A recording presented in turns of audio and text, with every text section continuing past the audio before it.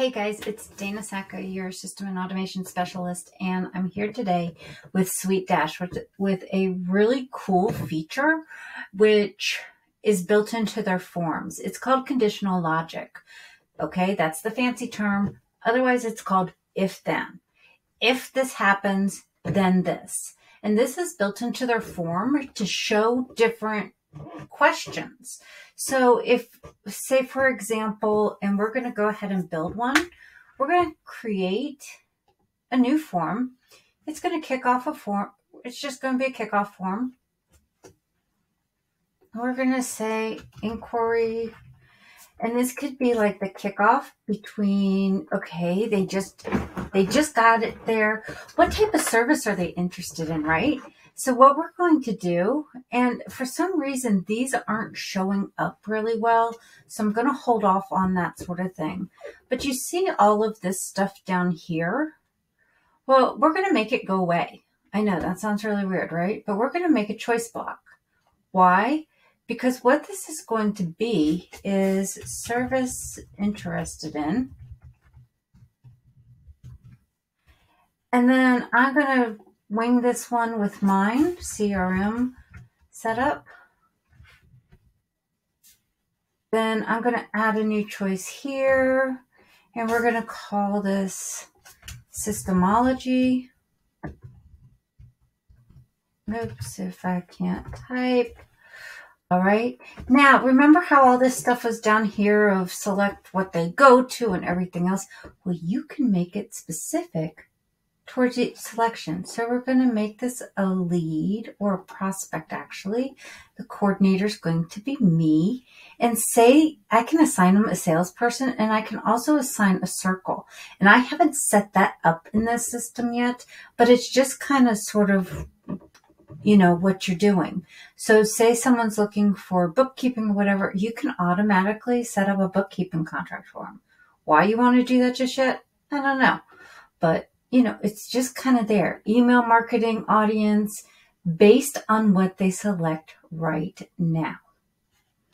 So you can do a whole bunch of different things. You can add a tag in here. You can do all of this different stuff. Coordinator, salesperson, it's all right there. Now I could change it. See here?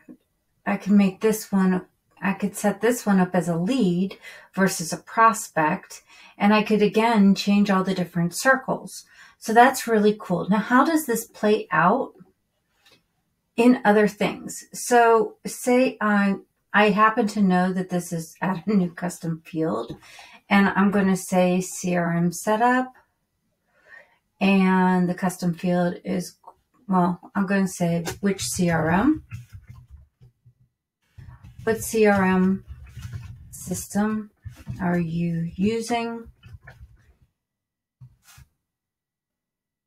Usually it's are you using, if any.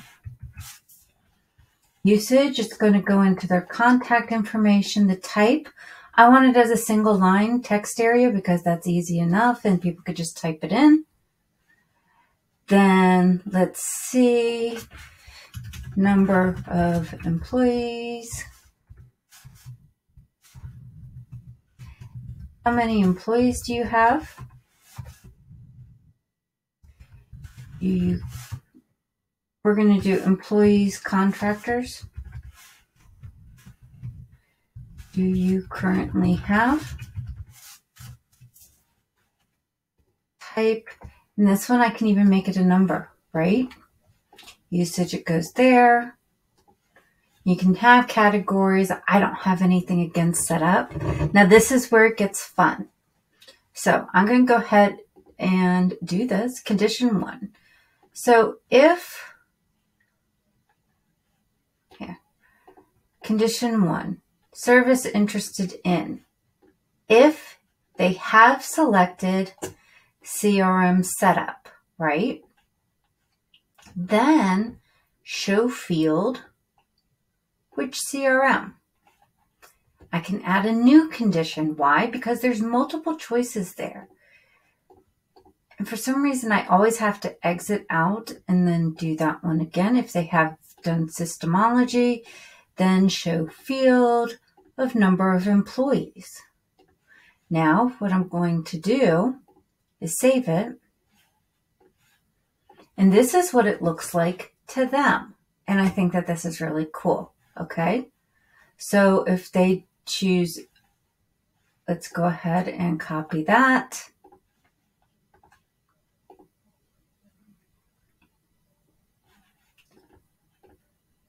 System, oh, it didn't save it like it's supposed to. Oops. All right, I found the error, and just to give you a heads up of what that error was, for some reason it deleted this part, the service interested in. So here again is the form where you've got the primary email, you have the first name, last name, you can add other things in here, whatever. Now, depending on what they select, here's the next question. Very simple, right? I know, that's awesome. It's super simple. And there's a couple other things that you can do. You can do the process. Okay, it submitted the form. Of course, I don't have anything submitted, but you can actually have the thank you page, like change and do all this other stuff. I mean, there's a lot of cool things that you can do for it. So the thank you page would be different. And it's just really simple, but that conditional logic lets you add in more questions so that you don't have to send them a second questionnaire, so that you don't have to add anything else, so that if they have this information right there, you're going into the meeting right there and they're not irritated. Why aren't they irritated? Because they've already answered the questions and they don't have to answer anything else. I got to say that that's pretty dang cool. And so I'm kind of looking forward to digging into this a little bit more to see what can happen. Thank you so much, and please subscribe, and I'll see you guys soon.